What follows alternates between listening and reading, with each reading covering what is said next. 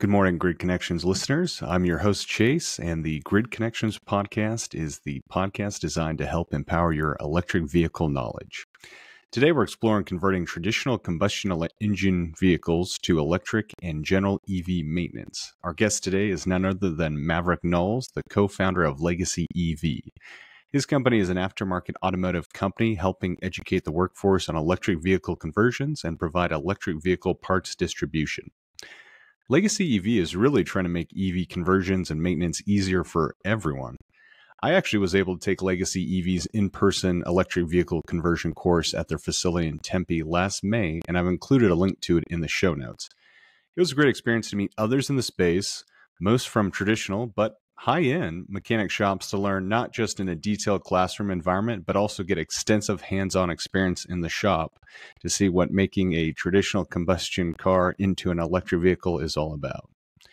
I'm actually working on my own electric vehicle conversion currently of a 1987 Land Rover Defender 90. And in a previous episode, we spoke with Chris Hazel. He's the founder of Fellten and their Defender kit, among others that they offer for converting your own combustion vehicle to electric. Coincidentally, Legacy EV is one of Fellten's distributors of their conversion kits in the US, and I've also shared a link to that in the show notes for today. Anyone that is listening should also check out that episode because it really is a great intro and covers a lot of different topics of what it takes to get the right kit for your conversion and kind of some of the interesting ways that Fellten's approaching that.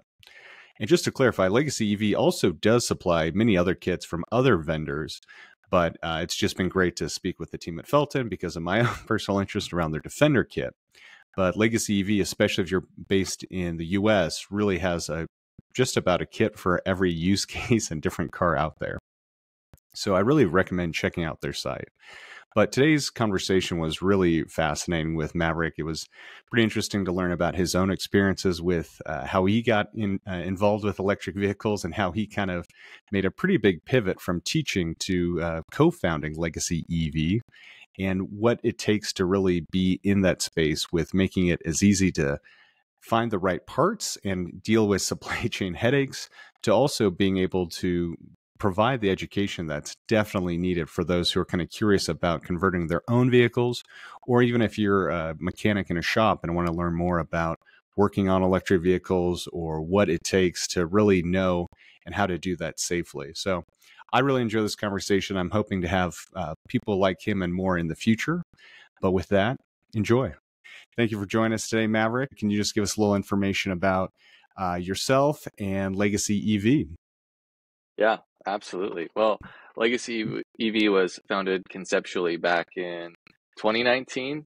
My co-founder, Rob Ward, has been a lifelong gearhead and a little bit skeptical towards the EV movement until he took a ride in a Tesla P100D and really felt the torque and performance that EV platforms have to offer. And at the time, I think I was one of the only people he knew that drove an EV. I'd been an early adopter in the EV movement, was driving a 2014 Ford Focus Electric with a 72-mile range. And actually, the first time that I went to drive that car, the dealership was about 55 miles from my house, and I knew the car had a 72-mile range. So I bought it and got on the freeway in Arizona and turned on the AC, and the range went from 72 down to 48. I was like, I'm not going to make it home. This is crazy. What am I supposed to do? Oh, wow. And just real quick, like learning experience with EVs that, okay, there's other factors that have parasitic loss impact on the battery range and what can happen. And so Rob spent many days picking me up with a stranded battery and no range. So that was my introduction into EV. Professionally, That's I started out truly a crash course. That it is. I love that. That's wild. No, I'm sorry. Keep going. No, you're good. Yeah, it was wild, and I love to have that story to share back when people are like, a 72-mile range? That's crazy. I didn't even know they made EVs with that little battery. And it's like, yeah, in the early days, that's what they had. Now it feels like 140 is a really low mileage range, but yeah. Anyway, I started out professionally in education, so I graduated from the University of Washington and had plans to go to law school. So I applied for a program called Teach for America, and that program placed me in Phoenix, teaching at a new charter school. I was teaching reading and writing to English language learners, and really just fell in love with education. Was like, wow, this is awesome. Had a ton of fun, and was getting ready to apply to law school. And my wife was getting ready to apply to grad school at the same time. And so she got into grad school up in Washington, and I was like, you know what? I'm going to teach for a few more years, stay in education.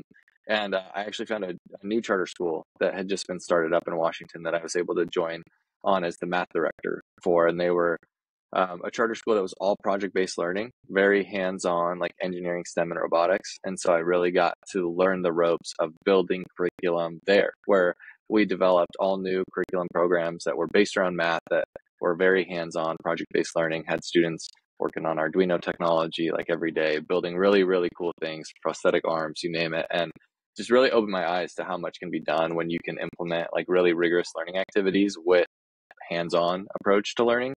And so that's kind of the basis for how we approach learning at Legacy EV2. A lot of our learning is built around these hands-on experiences, and how can we make sure they're rigorous, but also really let people learn the technical by doing. And so, yeah, when Rob approached me to start Legacy EV back in 2019, I was actually getting ready to apply to law school. I had taken the LSAT. I was writing my applications, and I was just feeling like, I don't know if law school is for me. So when he approached me with the idea, I was like, absolutely, I'd love to. That sounds way better than reading contracts all day, which I ironically spend a large portion of my day doing when we have big deals coming through the pipeline. But yeah, it's been really fun. It's been a wild ride since we started, and I guess that's my background. I didn't talk much about Legacy, but I can dive into a little bit about who Legacy is now as well, for anybody that's new, if that sounds good to you, Jason. Yeah, that'd be great. I definitely want to come back to learn more about how you landed on the Ford Electric, because that is such a rare car and with such low volume. So no, Yeah. I think first let's go into Legacy EV, and then I have so many questions about that alone. But Okay. this is Cool. great, and coincidentally, my wife is a lawyer in the energy law space, and I think Yeah, she'd okay. probably agree with you. You made the right choice. Yeah, that's funny. I don't connect with people very often that are also lawyers in this space, so that's cool. And yeah, happy to talk more about the Ford. I'll keep the intro on Legacy EV a little bit Yeah, shorter yeah, than I did my own. But Legacy EV is an aftermarket automotive company focused on EV parts distribution and workforce development. So we distribute aftermarket parts for EVs, focused on mostly EV conversions, but we also support EV repair shops and replacement equipment for electric vehicles. And then we provide all the training that's needed to come along with that. So that's really how our customer journey starts, is people come to us to get trained so they can understand this stuff better. And then they really trust us as this brand agnostic parts hub to come and get the equipment they need to go out and do the work that they've now been trained for. We also support like junior colleges, tech schools, high school CTE programs, STEM programs with the curriculum and hardware they need to teach programs around e-mobility. So to date, we have about 50 authorized installers around the country. That's how our parts get out into the world with to the end user. Really, is we have authorized installers that convert vehicles from gas to electric for customers, and we support them with the parts and training that they need. And then we're supporting about 18 schools around the country right now, and growing. Probably will be at about 30 by the end of this year. Oh, wow, that's awesome. I knew Yeah. just kind of from following you guys that program was starting to take out, but it's great to see that there's been so much growth. I guess if anyone is listening, what would be the best way that if they have a school or kind of educator that wants to reach out to you to learn more about that program? Yeah, absolutely. You can reach out to us at info@legacyev.com. You can also check out our Legacy EV Academy. That's academy.legacyev.com. That's our online learning ecosystem that we just relaunched into its like second iteration now, that has a lot of our online learning materials where you can start to explore and see what's available for you to learn with online.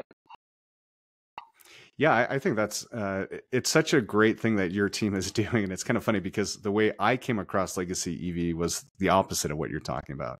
I Mm, was actually kind of looking for parts to do a conversion, saw a lot yeah, of the stuff that you had, and realized that even in my own kind of knowledge base, I was pretty rusty, yeah, and still just had a lot of questions, especially with some of these kits. So I first did that online course. That part I think was good, but was pretty familiar. Like I think pretty aligned with what I already knew.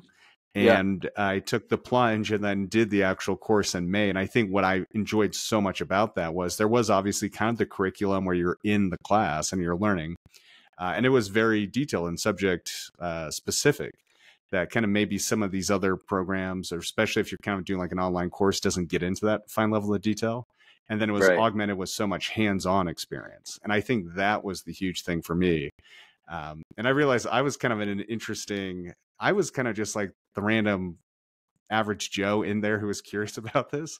There was one other guy that was an educator, I believe at a high school in Boise. And then it was mostly like Shelby America and like very large, very well established Yeah. group companies with techs and that were trying to really learn about how to now do EVs. And so it was Yeah. just a really great learning experience. And I think what was really cool about it too was just such a wide variation in the people who were there and why they were there. So Yeah, I've really been totally. recommending your guys' program, and it's just great to see how much that's grown. Well, thank you. Yeah, we always appreciate that. And you bring up a good point that really, our business model is supporting individuals and businesses in whatever they need to be able to adopt and adapt their business to support electrification.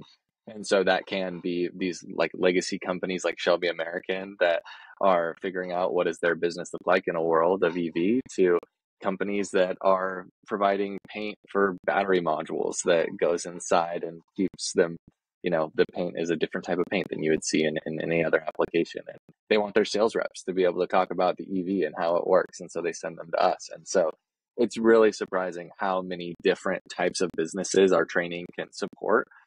But it's really, the fundamentals of EV is a fun way for people to learn out there in the shop, looking at conversions, looking at the training benches and getting their hands on the equipment. So it makes a really fun learning experience.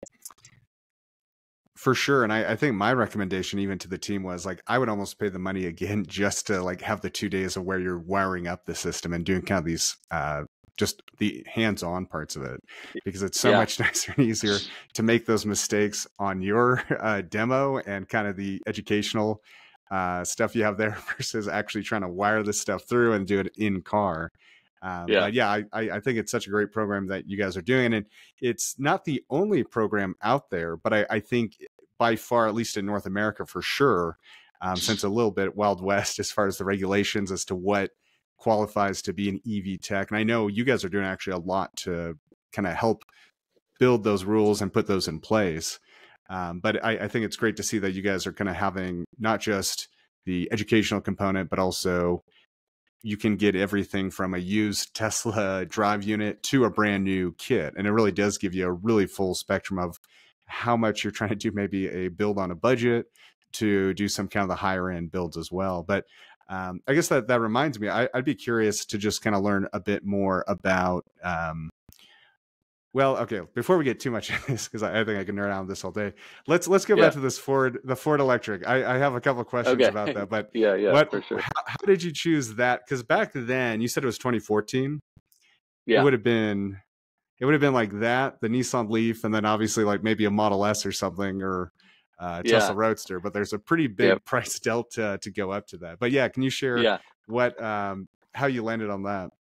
Yeah, for sure. Well, so I bought it it was either late 2015 or early 2016. So it was a used model. And I think at the time I was looking at the Nissan Leaf. There was the BMW that's electric that I think had also just come out, but it was quite a bit more expensive. All right. And then, Tesla Model S.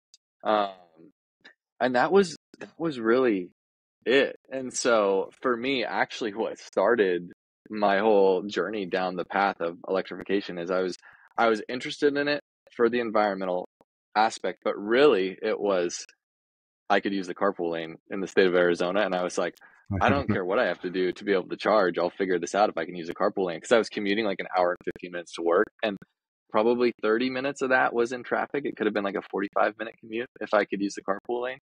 And so I just started looking, and I was like, how can I figure this out? And what's the cheapest car? At the time, I was driving a 2003 Volkswagen Jetta 1.8T, which was super fun to drive, but it was a cheap car, right? In 2015, I think I spent like $4,000 on that car. And so I was like, I didn't have a bunch of money. I was a teacher just starting out of college. And so I needed something that was inexpensive. So I wasn't going to do the BMW or the Tesla. And so I was between the Nissan and the Ford Focus. And they had pretty similar range, but I liked how the Focus looked way better. I was like, I don't really want to drive a Nissan Leaf. It wasn't doing it for me with how it looked. And the Ford Focus looks just like the gas Ford Focus. You can't even tell the difference except for the blue cloud plate, and then there's no exhaust. So that was really the only way that you could tell the difference. But I just like the look, and I thought at the time 72-mile range would do it. It was like a 40-mile commute to work, so I was like, okay, I'll get to work, I'll charge a little bit, and then I'll drive home. And there was no EV charger at my work, so I brought the little wall outlet, like the 110, and I'd plug it in to like a lamp post outside my work, and then I'd charge it, and I'd get like 8 miles on the day, and that was it. But it worked. It got me home. I just barely had enough to recharge overnight. Okay, so it was enough to go both ways. Gotcha. Yeah, just barely though. I mean, I had to plug in at work. Although here's another really funny follow up to that story. After about 6 months of ownership, the high voltage battery went out. Oh, and wow. I was like, oh my gosh, this is not good. Like, and so I took it to the Ford dealer, and they told me it was going to cost $36,000 to replace the battery. I had paid $8,000 for the car. Maybe even. I was going to ask, how much did it cost to actually buy it? Yeah. Yeah, I think I paid under $8,000. I think it was like $7,500 or something like that. It was pretty inexpensive, and especially at the time, it had 16,000 miles on it, and it was a 2014. I was like, this is the newest car I've ever driven. It had a backup camera. I was like, this is great. I'll do this all day. But the battery went out, and I was like, that's way more than what I paid for the car. Like, how am I going to do this? Turns out it was under warranty, 8-year, 100,000-mile warranty. So Ford footed the bill. And so they didn't have any more 2014 packs. They put a 2017 pack in the car. And so I got 140-mile range. Oh, wow. So I got like the new vehicles. Yeah, the new vehicle range. And so then when I went to sell that car, I sold it for like $12,000, which was more than I paid. And I saved the money on gas every month driving it. So I was like, EVs are the future. This is the way to go. I just made so much money out of this car. It's amazing. No, that's not everybody's experience. I think that was pretty unique, between obviously doing legacy EV and teaching, now you're doing car flipping is kind of what the takeaway from that experience was. Yeah. Yeah, absolutely. No, that's awesome. I'm kind of curious, when you took it in, what did the dealership say? Do you remember, as far as like they didn't want to touch it, or they had really no idea what to do with kind of the battery replacement and that experience? I mean, I can imagine that nowadays. I was talking to someone who had an issue with a Ford Mach-E recently, and their kind of the high voltage problem was seeing a year ago. I can't even imagine what that would have been in like 2016. Yeah, it was definitely even more the Wild West back then than it is today. I showed up and they were like, we've never seen one of these, so we don't know what to do. It's going to take a while. I think it took them like 3 weeks just to get me the quote on what it was going to cost to repair it. Wow. And then I think it was with them for 3 months replacing the high voltage battery pack. So yeah, it was pretty wild. And the bill, I wish I still had the bill. I should see if I can find it. But yeah, everything that went into fixing that car's battery, it was more expensive than buying a new 2017. Right. Like the car was like technically totaled if it wasn't under warranty, which is just wild. So yeah, I think for me that was a really eye-opening experience. That like this is cool that I'm like being taken care of and I get a new battery pack and this is all great. But like, what's going to happen once these things are out of warranty? How are technicians going to know how to replace it? Because I only had the Ford dealer. That was the only place I could go. That was the only place that sold the battery. So like even the local mechanic that I was used to going to, he was like, don't bring it here. I can't do anything for you. And so it just started to like get the wheels spinning on what is this going to look like in 20 years? Like when a ton of these vehicles are out of warranty and still technically like they're on the road, they're getting bought in the used vehicle market, you know? And so I like to think that that's a large part of what we're addressing today is we're helping shops get access to training so they can figure out what it looks like to do work in this space. And we're supporting shops that are replacing Nissan Leaf battery packs. So we have a partner that we work with where we source the Nissan Leaf components to sell them into the aftermarket, where people can also come to us and buy those packs and then install them on Leafs that have serious battery degradation. You can get new batteries and replace those. So just starts to open up the world of possibilities for what you can do in this space. I think there's a ton of opportunity here for sure. Yeah, that's great. And I think you're totally right that there's such a large opportunity, whether it be from people doing the classic car kind of resto mod EV conversion to just existing electric vehicle maintenance, which is only going to grow with more and more of these on the roads. I guess the only other question I had is that's wild that you essentially didn't have a car for 4 months. Did they give Hmm. you a loaner or what exactly? How did that work out? Yeah, they did. I had a Ford. Oh, what did I have? Yeah, I got a loaner, a gas powered car, and so it was a bummer. I was like, oh man, I have to pay for gas now, which I didn't. I had free charging at the apartment that I was living at while I was a teacher, Oh, and then I got to nice. charge for free at work. So I was saving all that money on gas for a long commute, you know. But then for that brief period of time, I had to pay for gas, which was a bummer, and couldn't use the carpool lane. So life Right. was It rough was a for double a couple whammy. months. Yeah, but I was thankful that it was under warranty, and yeah, it was very very helpful that the batteries do come with such long warranties.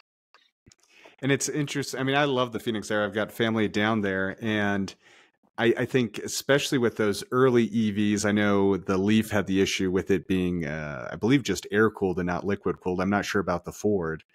Going from the 70-mile range to the 140-mile range, when you turned on the AC, was there still a pretty noticeable difference in range, or had there been kind of changes to kind of the thermal management at all with that change to the new battery?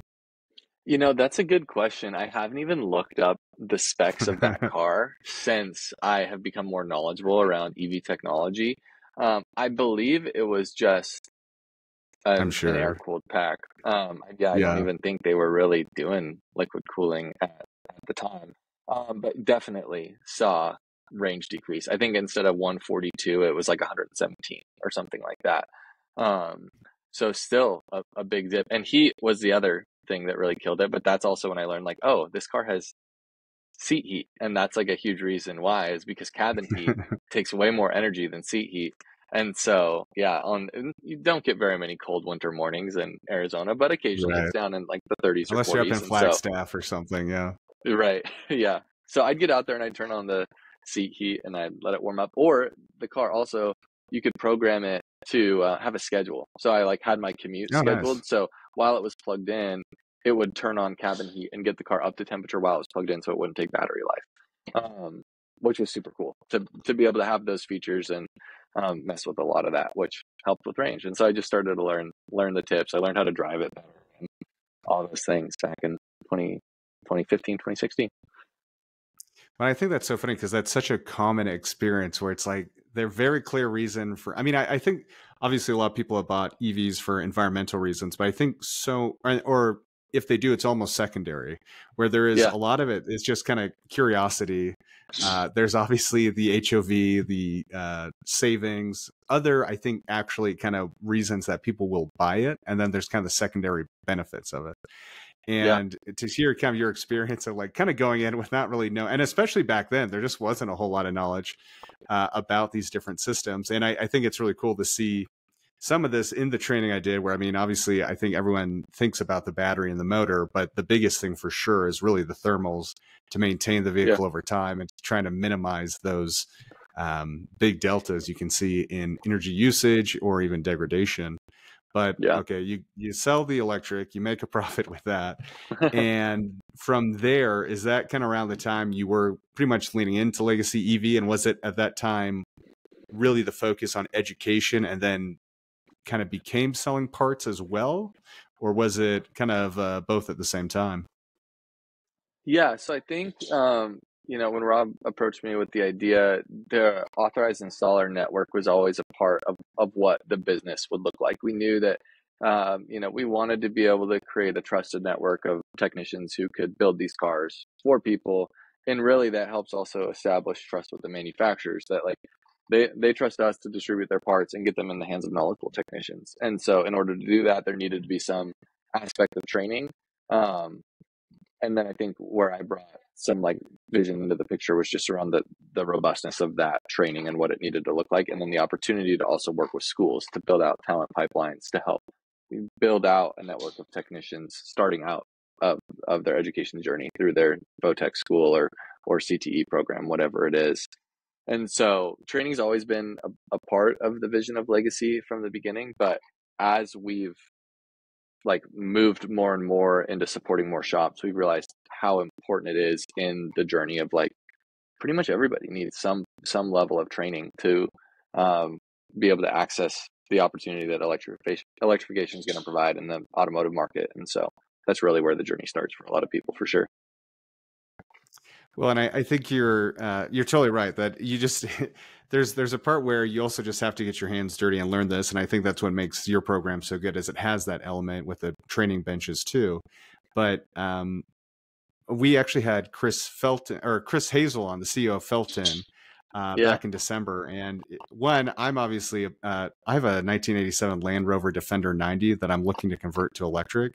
So most of that Yeah. episode was me just drooling over what their new kit is, and I've heard you guys are going Yeah. to be the ones importing it, so very excited for that. Yeah. But Yeah. it was really interesting talking to him about how in the EU and the UK, the definition for what an EV tech has to do, or what even a converted EV has to meet, is actually pretty well fleshed out at this point.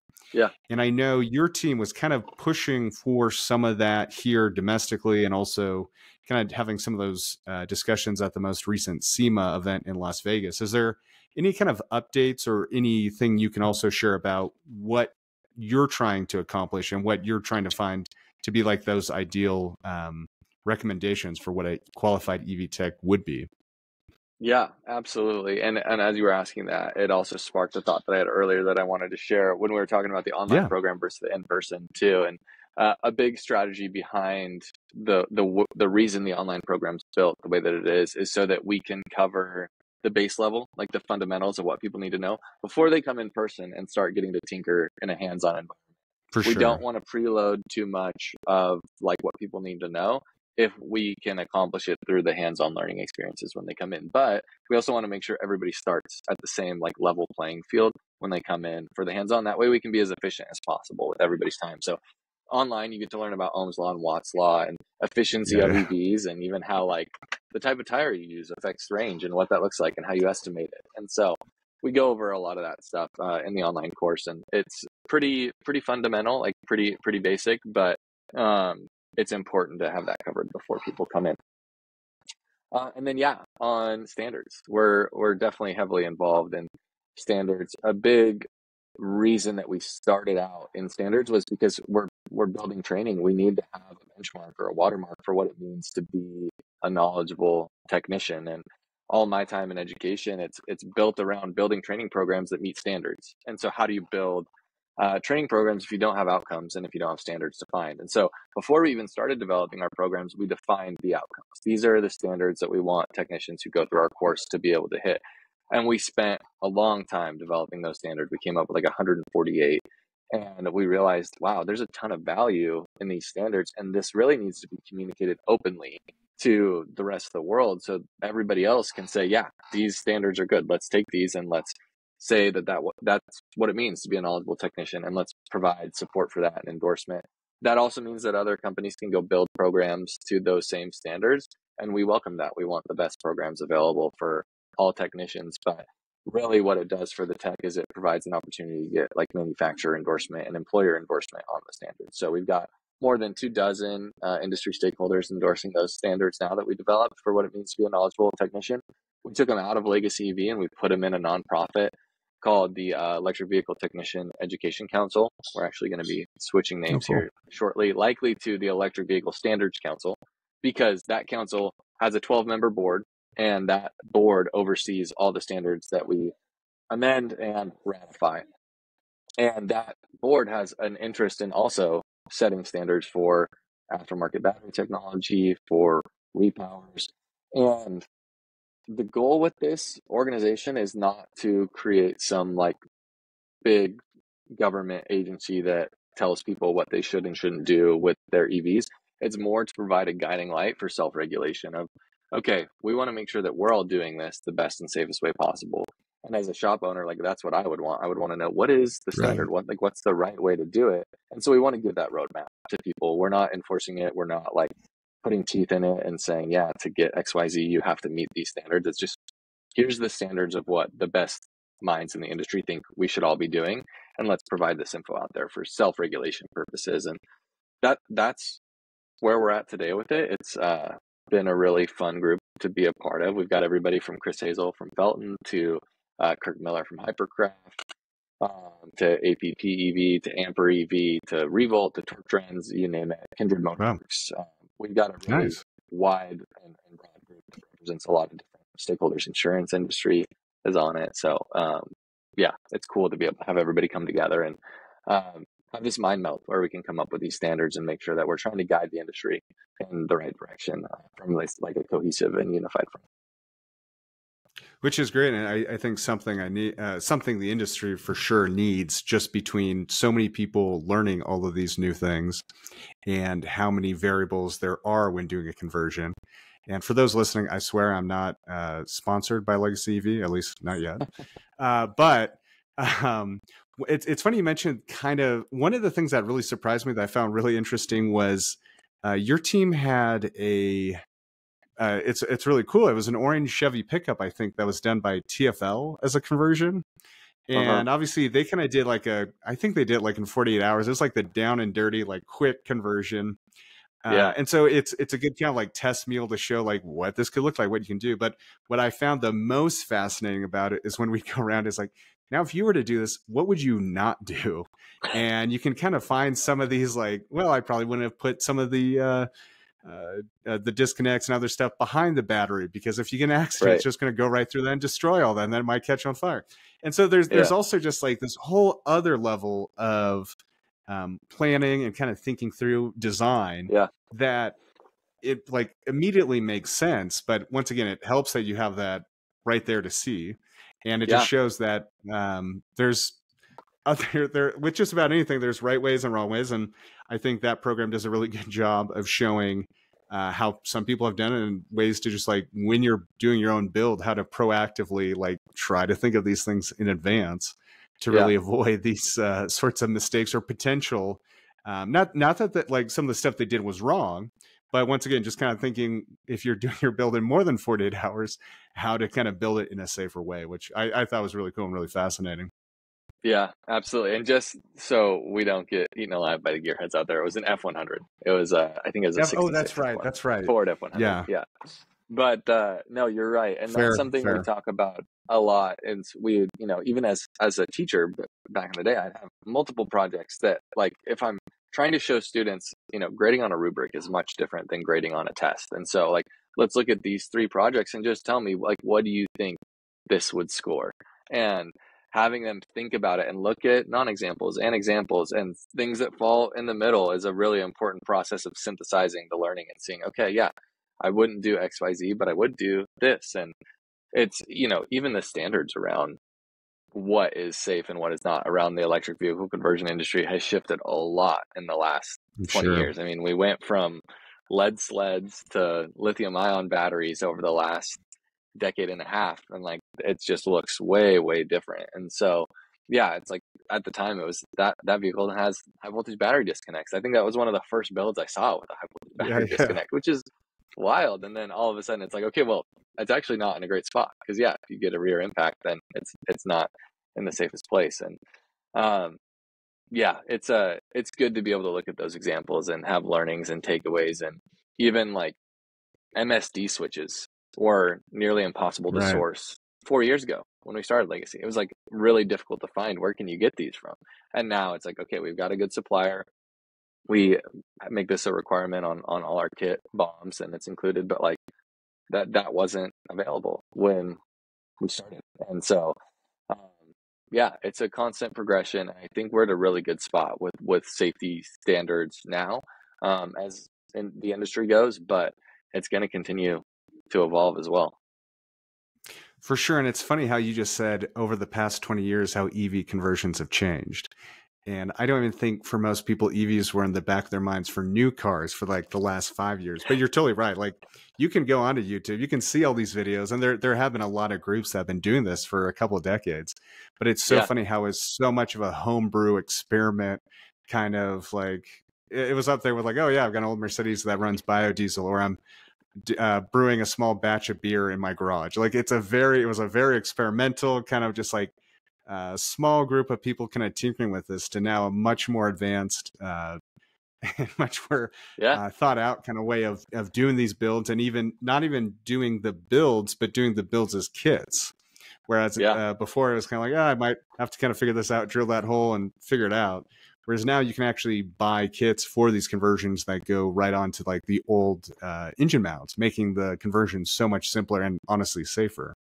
Yeah, totally. I think even when we started Legacy, we kind of were at this like inflection point of like, if you're doing conversions now, you're definitely still like pioneering. You could make Right. the first electric vehicle that's been in that make and model that's ever existed. We still have customers that are like, that's never been electrified before. That's super cool. It's going to be awesome.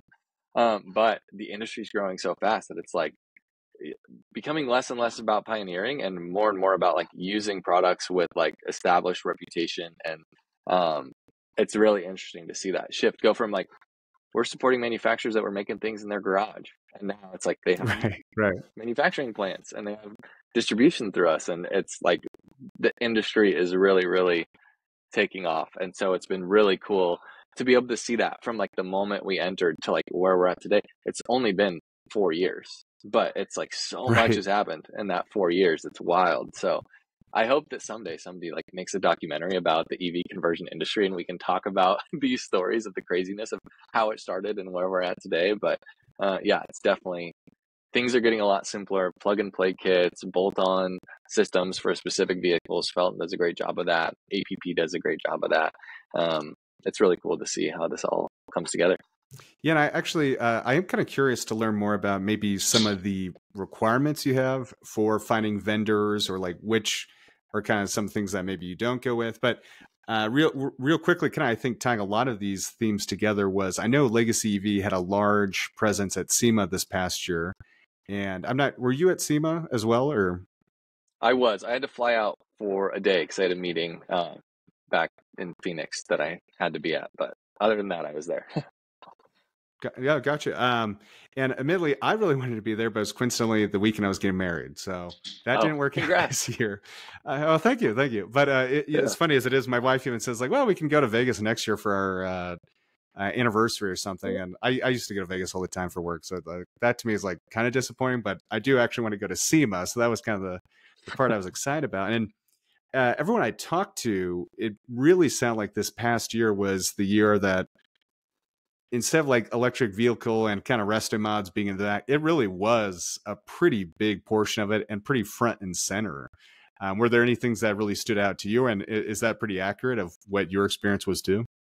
Yeah, absolutely. I mean, the industry's come a long way. When we first displayed at SEMA in 2021, Mitchell from Torque Trends was there.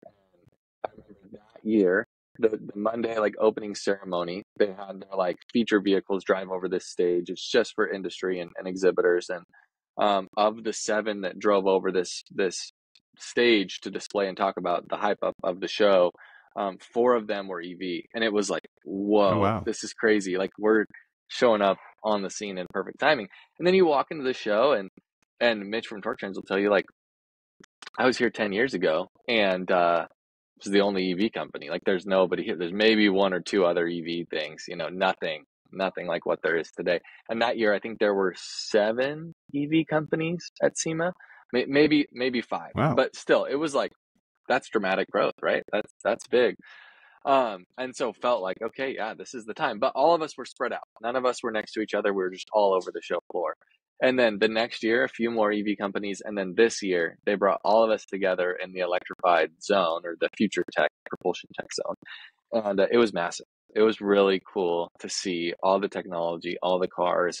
It was definitely something that like people were coming from all corners of the expo. You'd get people coming from Apex, which is way down the strip at Venetian, be like, I had to see what was going on. I heard you guys are converting a vehicle live. I just needed to see it. And so we would have like literally people standing outside our booth.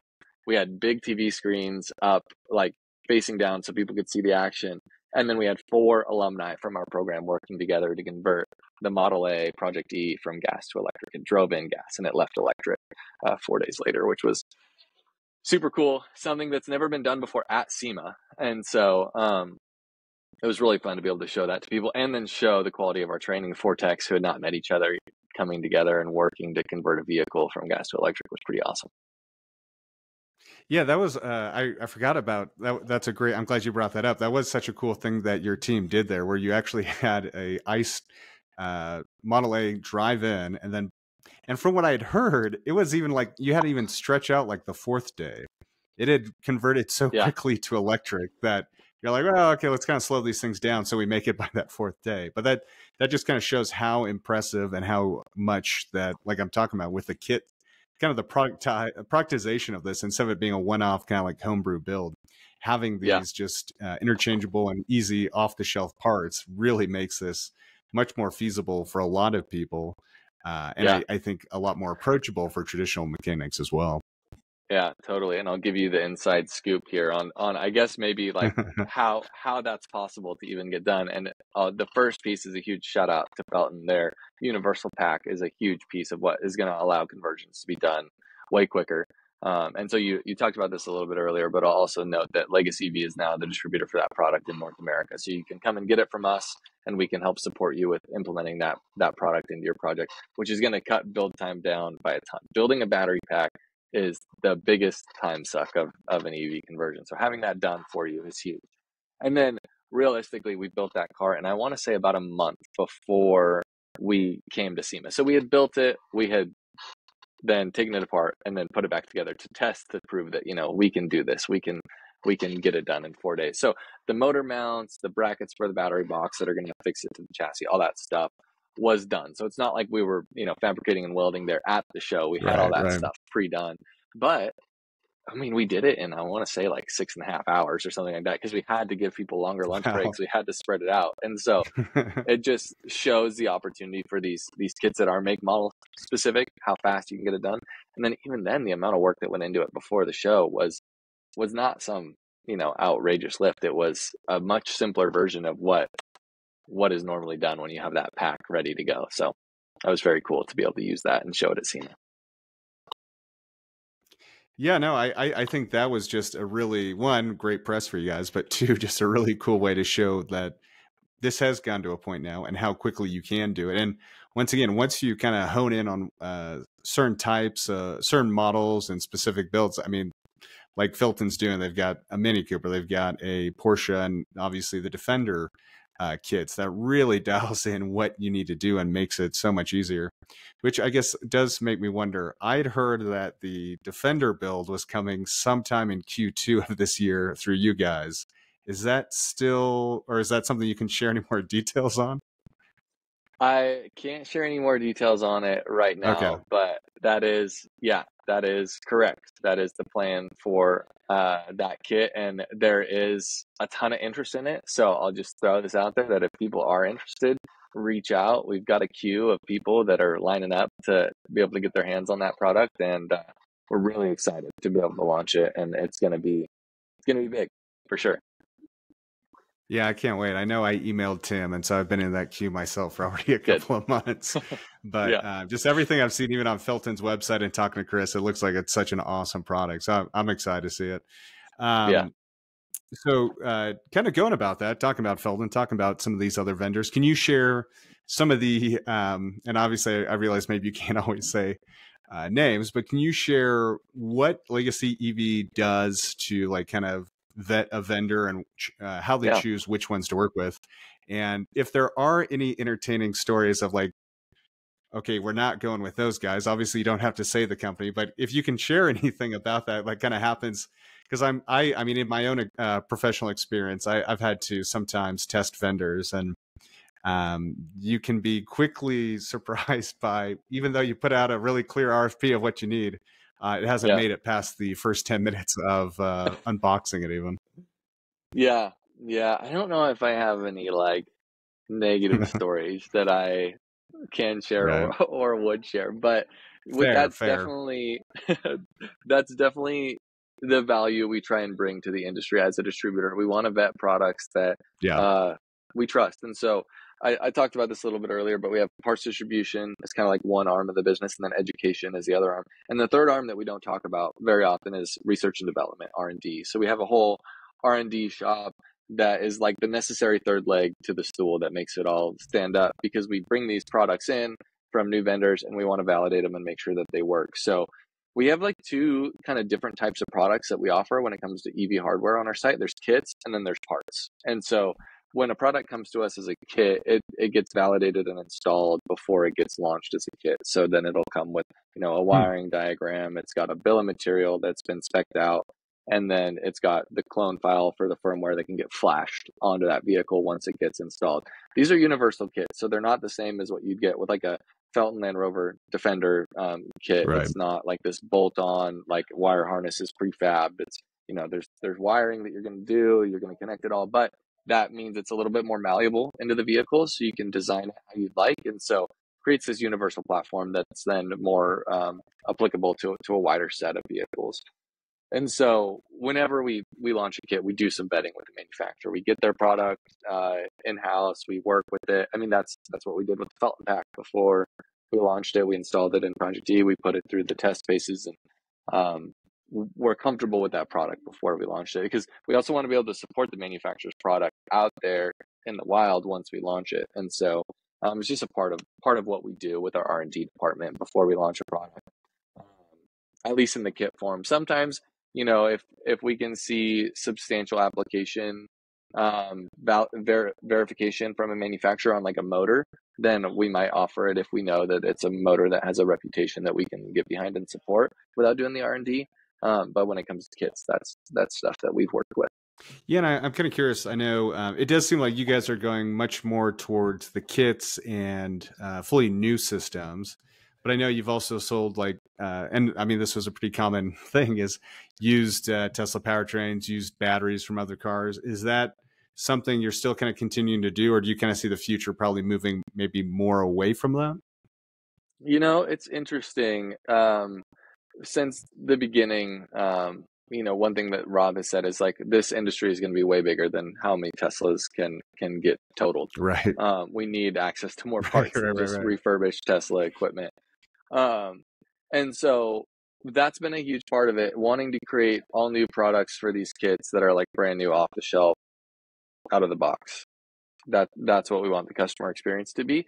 But the Tesla name carries a lot of weight, right? And so people are really excited to be able to use a Tesla swap and as their description and Tesla swap products. So we still sell a lot of Tesla equipment, and I think for us, our goal is to serve the industry and what the industry wants to see. And so we just have our finger on the pulse to see, okay, Tesla stuff's moving. Let's make sure we keep it stocked and in inventory, and we have documentation from the manufacturers that can support it. And then, let's also make sure we have the best new product offerings that are coming out. And that's something that's evolving really quickly as well.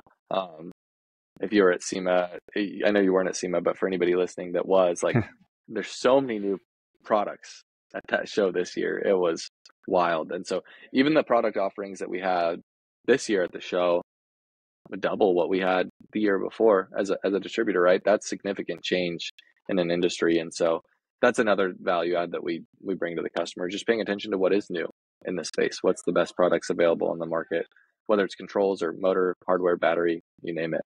Yeah, no, I think that's great. I'm curious, are there any technologies specifically that you've kind of seen the past year that you've, like what you're talking about at SEMA, that really kind of seems to be a kind of leap forward or kind of a big step for making this a lot easier and much more approachable?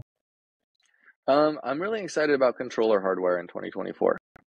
I think that there's some new offerings coming to market that are going to change user interface and how the builder interacts with the components in a kit. I think that's going to be really cool to see. I can't talk too much about it now, but for people that are interested, subscribe to our newsletter and you'll see as stuff comes out. But I think that's a big one. And then, battery technology is, it's shifting battery packs coming to market that are just make things way easier to do is super cool. So I think packs and controllers are the two that I'm looking forward to. But then, there's a 800 volt Tremec motor that makes like 1,000 horse that's also at SEMA. So excited to see that. It's hard to pick. I don't know, but controllers and batteries, we'll stick with that as my first and final answer. Well, and I think those are things that will impact everyone and make their lives a lot easier. The 1,000 horsepower motor will be definitely very cool, but probably much more limited use cases. With Yeah. I realize like within like the last couple of years, especially in the automotive space, so much of this has been supply chain. It's like one month it's this is hard to get, another month this is hard to get. Has there been anything that you guys have kind of consistently seen, or just has been a challenge, for builders that for certain parts to either get, or certain parts that you guys do a really good at job of making sure you have? So for a builder that's trying to find XYZ part, you are kind of the guys that'll definitely have it. Yeah. Well, yeah, there's a lot I could talk about in that question.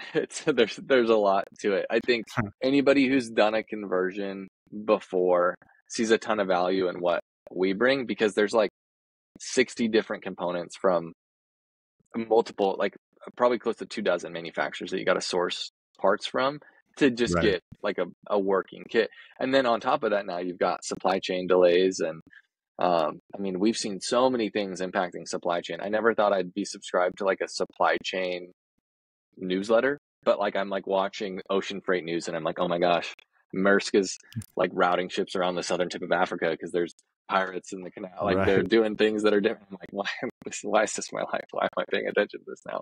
But it's just a reality of where we're at as an industry. The supply chain is still recovering post COVID. And so it's really hard to get Yeah. components and equipment, especially internationally. And so um, it's definitely one of the biggest things that we spend time focusing on. I have weekly supply chain meetings with our supply chain team. Like, okay, what are we low stock on? What's the lead time? What do we need to do to get it here? And so we have orders that are waiting on components that have been waiting on components for a couple weeks and or more in some cases. And that's always hard to have a conversation with the customer where it's like, yeah, this DC to DC converter is out of stock and it's not going to be in stock for another 8 weeks. I'm sorry. Like, we're going to work on it. We'll get more. We'll get it to you as fast as we can.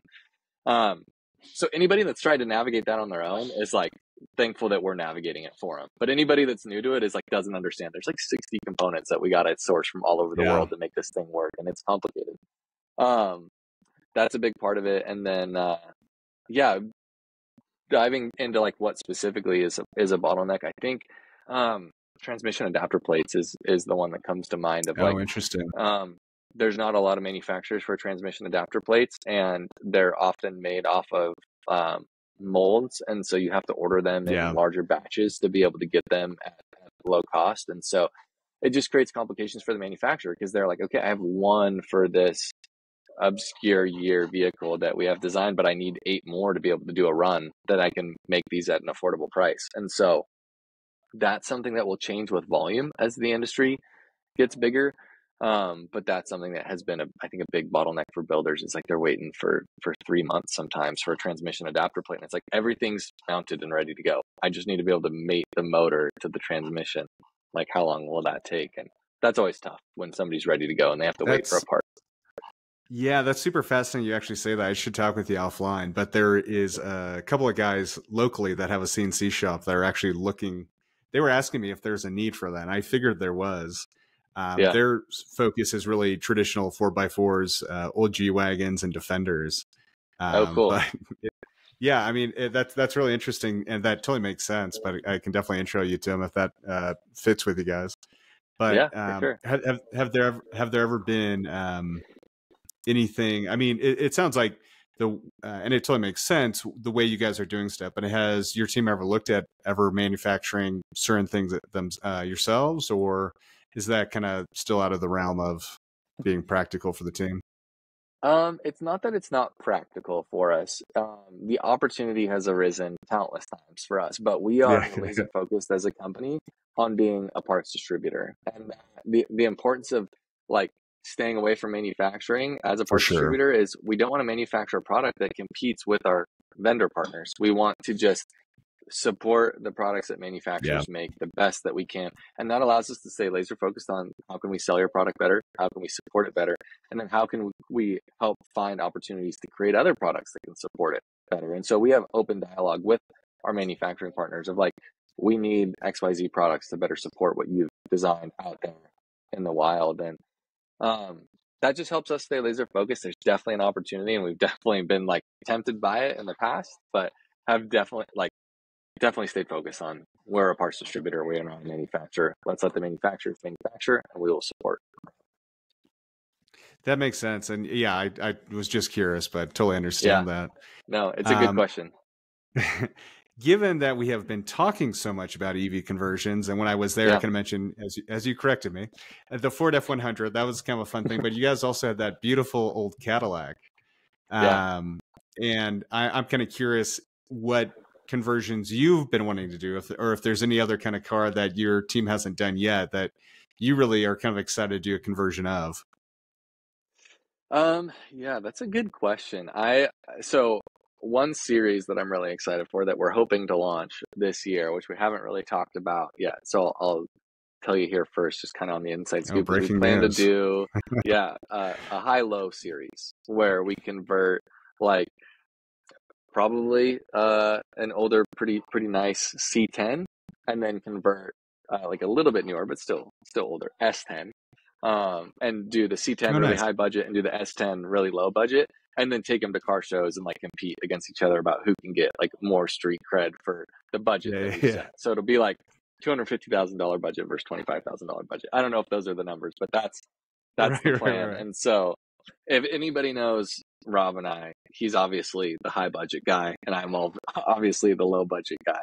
I was trying to finagle my way into the carpool lane, yeah, almost Yeah, 10 yeah. years ago now. And he's, yeah, he likes nice cars, and I like saving money. So we'll see who's can beat who's in the competition, but that'll be fun.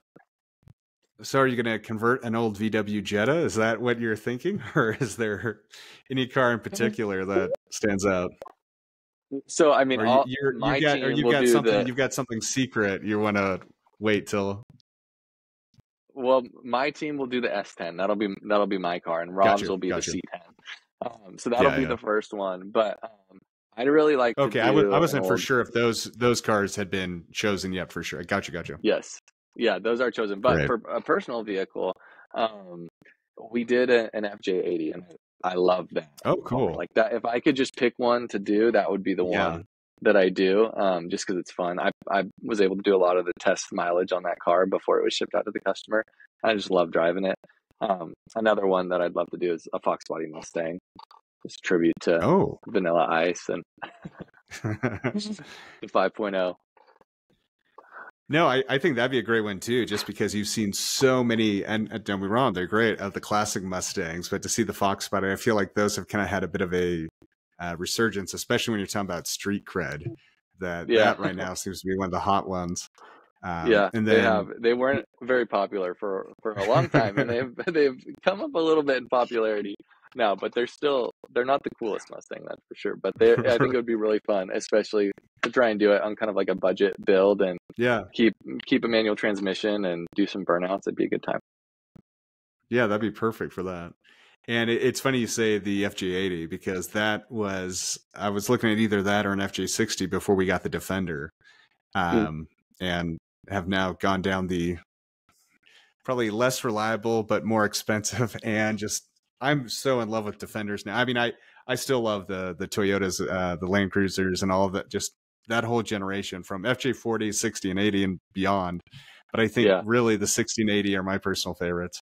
But yeah, yeah, I would love to see more of those conversions and see what people do, especially more for like making a specifically off-road build and kind of yeah, doing some really cool stuff with that. totally.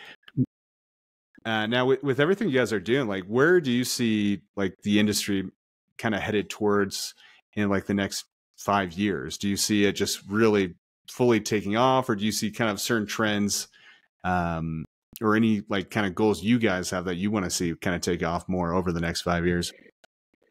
Yeah, I mean, I think we're going to continue to see really rapid growth, similar to what we have seen in the last 4 years, but I think just at a larger scale. I think the introduction of some of this technology for manufacturers that makes the conversion a little bit simpler is going to be a big part of what helps like catalyze that growth. And then I think education is the other big piece of it that helps people to adopt the technology more. And so I think just more of those things for sure out there. I think we're going to also see an era of people doing stuff to their OEM EVs. You know, you have the one of the only Kia EV6s in your neighborhood, but you're like, I want it to be different once the second one shows Yeah. up. You know, you're like, oh, I want this to be cool and unique. And so what can I do to customize this car? And I think that'll be something we're seeing. We're seeing it a lot in the Tesla Model 3 world right For now, of sure. just like what kind of body kits can you add, or air ride, or different things, And so I think that's going to happen a lot in EV, and stay tuned for what our presence will look like in that space as well. We're supporting a couple projects around that, and excited to Oh, cool. support the consumer in modifying their existing EVs. Um, yeah, and then I think just bigger footprint with training. I think colleges adopting programs that focus around the EV conversion is going to be a big part of it, because we can leverage what their programs currently teach around gas powered technology, and then enhance that through the gas to electric conversion. Very cool. And I'm kind of curious. I know we talked with Chris also about this around fast charging as kind of Yeah. being a more common option maybe in EVs. I think it's a little more defined also in the European market for that. But is that something you guys are also kind of paying attention to and kind of seeing an interest in that? Or is it mostly these are just kind of viewed as second kind of cars for around town? Yeah, it's interesting. When we started, it wasn't available. And people would ask, "Can Yeah, you fast charge yet?" And we'd be like, "Not yet. We know manufacturers are working on it, but it's not there yet." And it's here now. You can fast charge. right. Amper EV has a system that you can fast charge. The Fellten pack is capable of fast charging. Actually, we were just talking about it the other day. We took it to a couple different fast chargers to test how it did, and it fast charged on multiple. JJ was just telling me about that this morning, and so it's here, it's Nice. available. It's super cool that it's available in the aftermarket. That's going to make it much more accessible for people too. Yeah, we're excited about it.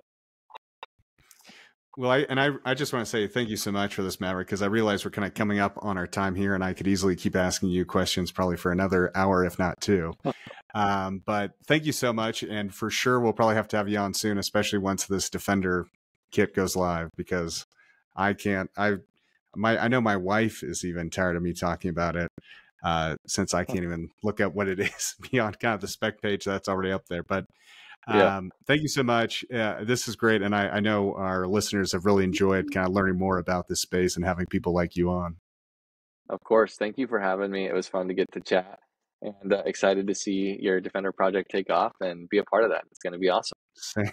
Thank you. Same here. My pleasure. With that, we'll let you get going. I hope you've enjoyed this deep dive with Maverick, the co-founder of Legacy EV, into the realm of electric vehicles, electric conversions, and the vital importance of education for shaping the future of the industry. Legacy EV is not just an aftermarket automotive company, but a catalyst for change in the electric vehicle space, providing parts, distribution, and invaluable workforce development opportunities. They're also providing hands-on learning experiences that are driving the force behind mastering EV technology and helping push the industry to implement safe standards for EV technicians to follow. This is ensuring a bright and sustainable future for the EV industry, and I was really honored to be able to share this with you today. As we heard, despite supply chain challenges, Legacy EV remains committed to overcoming obstacles and delivering top-quality conversion solutions. As we look ahead, the electric vehicle future is brighter than ever, with exciting projects on the horizon, industry growth, and really limitless customization possibilities for electric vehicle enthusiasts. I know I am, for one, excited about what this kind of unlocks, especially for a lot of traditional cars that probably didn't have the best powertrain even when they were combustion engine, but may have had a great exterior and interior. And this really kind of is able to give these cars a second chance, along with really making it much easier for people who may have a family car that they've always had strong kind of like emotional connection to. But now with this ability, they can actually kind of not only make it electric, but just also bring down the maintenance to make sure it stays in the family for much longer. So we really hope you're charged up about the future of electric vehicles as we are after this convo with Maverick. And be sure to stay connected with us here at Great Connections for more episodes and insights into the world of EVs. Until next week, remember, whether you're a seasoned electric vehicle enthusiast or new to the world of electric mobility, the Great Connections podcast is your go-to source for all things EV and how they tie to our ever-changing electrical grid. Thank you.